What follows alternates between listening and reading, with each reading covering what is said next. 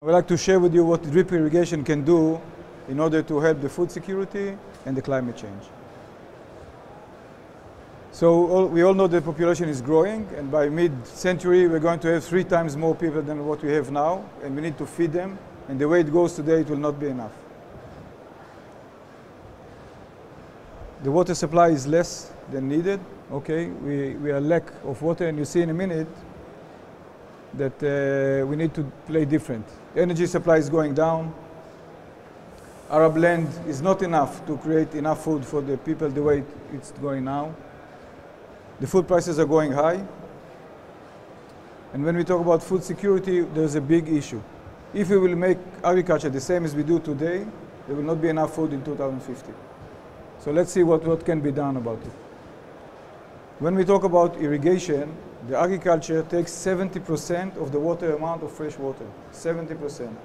Out of this, unfortunately, only 4% is irrigated with drip irrigation. 80% is irrigated with flood irrigation, which is the most inefficient way. Okay, 50% of the water that you flood are going away. The drip irrigation is 95%. So if we save a little amount of water in agriculture, we can double the amount of water for domestic needs.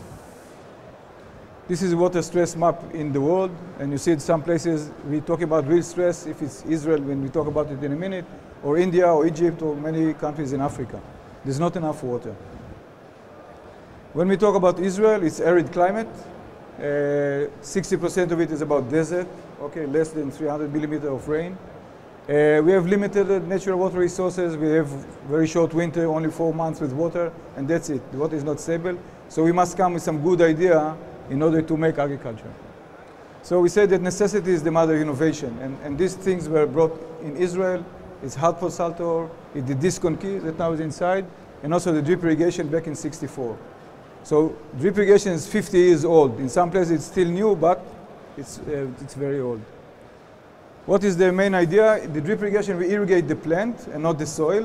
When you irrigate with flood or sprinkler irrigation, the water are moving like a piston. They push everything away slowly, slowly. There's no air, there's no nutrition. Only the waterfront is coming ahead. When we talk about drip, we talk about the onion shape. The onion shape you see here, the only place that is really, really saturated with water is here in the middle. All the rest is kind of have some air and some nutrition has place in it. So this is a very big difference between flood and drip. You see here, we irrigate the plants. You can see the uniformity of the irrigation in this picture, and we don't irrigate the full area, we just irrigate the plants. Unlike what you see here. When you grow rice like this in flood irrigation conditions, everything is covered with water, and there's a lot of gas emission that is created. Methane and N2O created in a very big amount, 300 times more than what you do with drip irrigation. So when we talk about climate change and gas emission, growing rice in this way is a problem. There's many kind of machine for irrigation. Most of them will need high pressure, high energy cost. And if you have wind, it will not be very efficient. We can work with 2.5 meter pressure and even less. We call it low pressure system. And the idea is to reduce the price of the system and the running cost. When we talk about contamination of groundwater, and it's very good for Holland and all very good in other places like in Australia and Queensland, they have sugarcane close to the sea, the Great Barrier Reef. Big amount of nitrogen leaches down and make a very big destruction to this area. Now when we work with drip irrigation, we can work in a teaspoon feeding.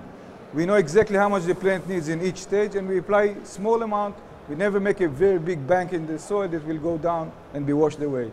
So this is a very big difference, and we can save a lot of fertilizer like this.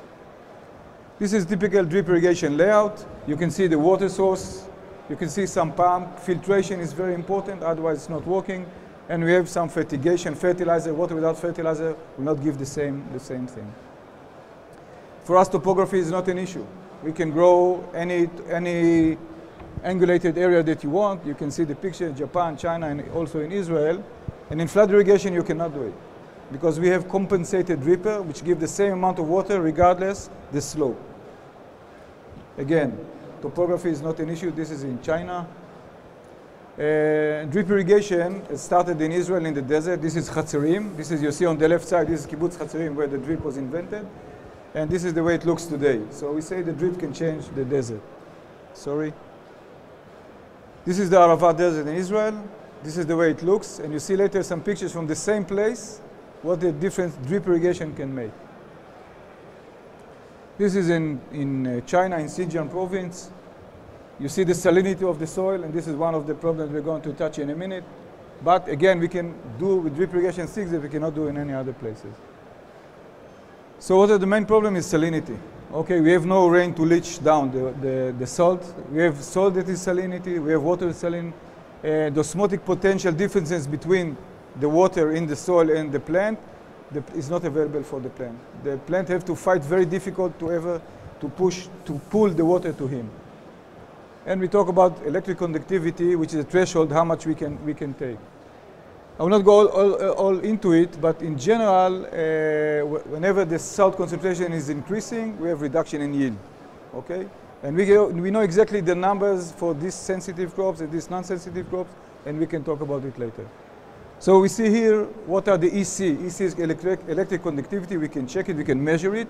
And we know that if you have less than 0.7, it's no problem, but if you have more than 3, we have a problem.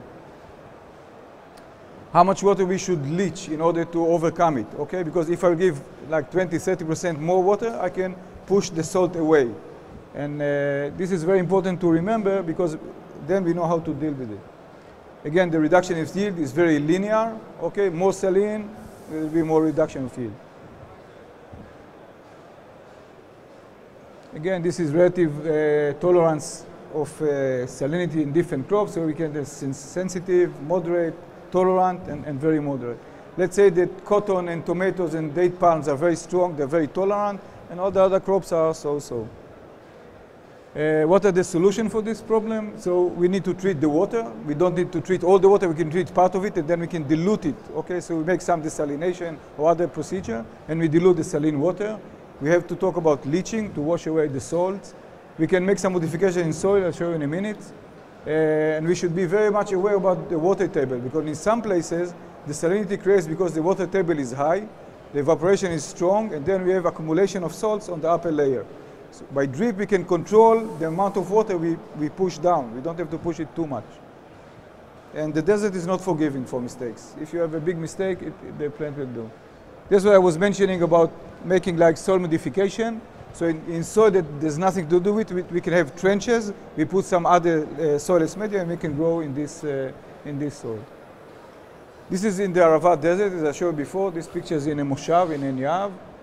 You see that the drip irrigation can change the desert. 65% of Israel production of vegetables comes from this area, and there's no rain there, less than 20 millimeters. So here the government decided to put people there. They drilled 400 to 1,000 meters down in order to get water, but then you can create agriculture. Same place, Arava Desert Valley. You can see the mountain in the back. It's a bit difficult, but we're talking about real desert, and see how nice the potatoes look like. They irrigate with drip irrigation. It's a dry air, so there's no diseases at all. So we have very good conditions for there. This is a project in Egypt, in Siwa region, where we make an olive plantation. You can see it from the beginning, the way it looks. Now, no one can do, this is desert. Only if you bring the water and you put it on the sand, which is a very aerated media, it's very good in one way, but then you can grow anything. So this is, you see, July 2007, June, and this is in 2009. And you can see now we have very full mature crops in the desert.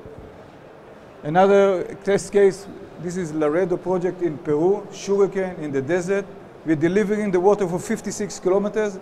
We talk about 99% sand of the soil, pure sand. And still we get 180 tons. And if you try to do something without water, nothing will work. So this picture speaks for itself. In China, they grow a lot of cotton. Xinjiang province, there are about 2 million hectare of cotton. What we do there, I didn't mean to put the netafim, it's not a commercial, but to see some kind of devices that people are using in order to drive drip irrigation into their fields. We have very short season. In the winter time, we talk about minus 30 degrees. So we have about 4 months to grow the cotton. So we seed it under mulch of plastic. It will keep the soil a little warm. And the drip lines are below, okay? This is subsurface drip irrigation. The drips are there waiting for the next season. This is the way it looks before we connect them. And this is the way it looks. We have sub-main pipe that gives water to both sides. Later we cover it, and when you go on the field, you don't see anything. This is the way it looks with subsurface drip irrigation. This is the way it looks with flood irrigation. Anyone can see the difference if not a cotton grower. The results were very good. This is a hand-picked cotton. You will not see it in this kind of world, okay? But you see a very nice picture, very clean, hand-picked. And the yields were very good. We were expecting to have the same yield, but we got 20% and more, and it's still working. So another thing, when we are desert, we have sun, we can use it to pump the water. In some places we don't have enough energy. This is in India, for example. So we take solar panel.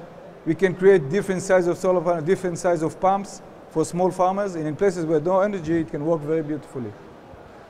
Now I'll touch, we call it next revolution for drip irrigation is low flow dripper, okay? We wanted to make a cheaper system or less expensive, so we reduce the flow rate of the dripper. So all the sub-mains, all the mains, all the pumps are coming slower. Then we find there's a better water distribution, better fertilizer availability, and we think this is the next jump in drip irrigation. For example, here you can see this is in Australia. It's a sandy dune. We grow almonds over there. The dripper flow rate is 0.6 liter per hour. You see in the level.